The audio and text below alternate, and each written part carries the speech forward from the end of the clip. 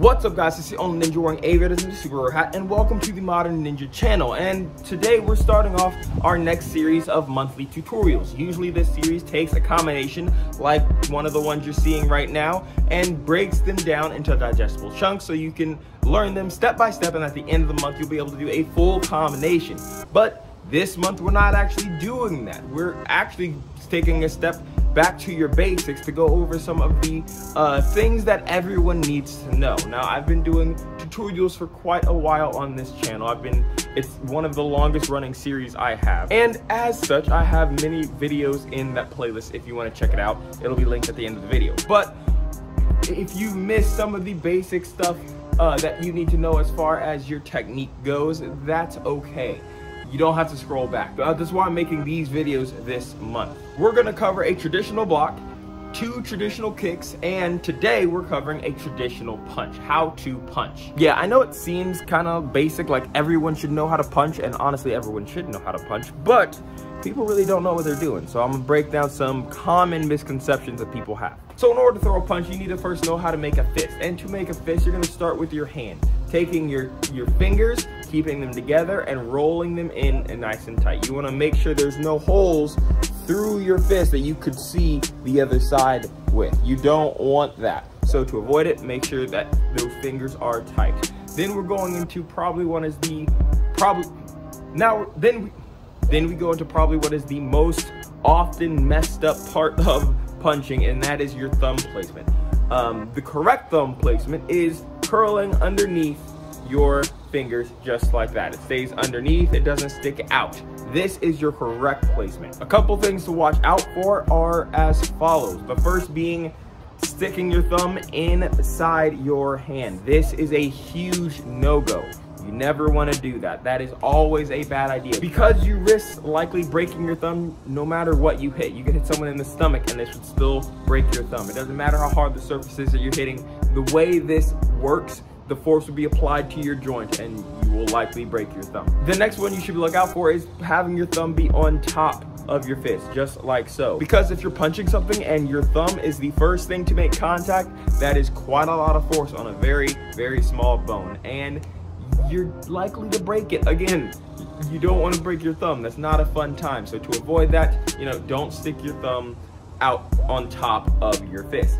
And along with that, a really sneaky one is actually sticking your thumb underneath, but not curling it in enough and actually just keeping it pointing out. And for the exact same reason, hitting with your thumb first is a great way to break it. So you're gonna wanna make sure you don't do that. Now, next on this list of things to watch out for is making sure you're not curling your wrist. Now, in more advanced styles or more advanced points in your martial arts, there are different curved wrist punches, and so that can be effective, but that's not the basics that we're going over right now. So for right now, if you're just learning how to throw a punch, you're going to want to keep your wrist straight, and in fact you're going to line your first 2 knuckles up with the bones in your forearm just like so, so they stay what we call stacked, and so they're all in the same line so that when you hit something you don't end up breaking your wrist. And along those lines, you also are going to want to make sure you hit with those 2 knuckles that you have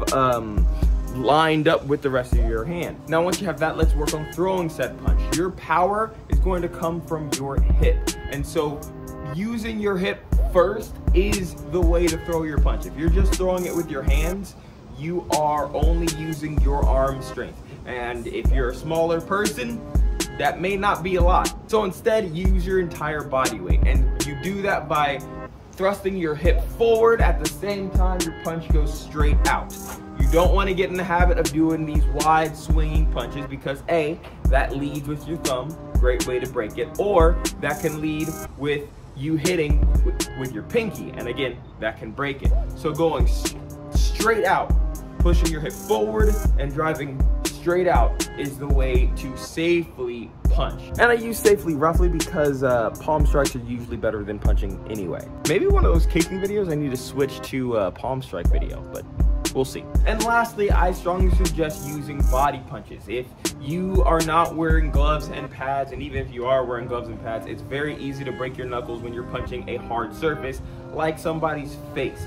His face is very bony and someone's skull is probably stronger than your knuckles in your fingers, especially if you're a smaller person. So instead of punching the face, try punching your ribs or kidneys or other softer targets that your knuckles will withstand the impact for. Now, before I let you go, make sure you guys drop a like on this video if you made it this far to just, you know, show some appreciation. I would really appreciate that. And if you would like, join the Patreon for a bunch of perks that will be listed in Patreon if you're curious. Link is always down in the bio. But until next time, my name's DJ Moore. This is the Modern Ninja, and I'm out. If you like this video, check out this one about the combination we did last month, or this one that YouTube thinks you'll enjoy as well. Either way, I'll see you guys in the next one.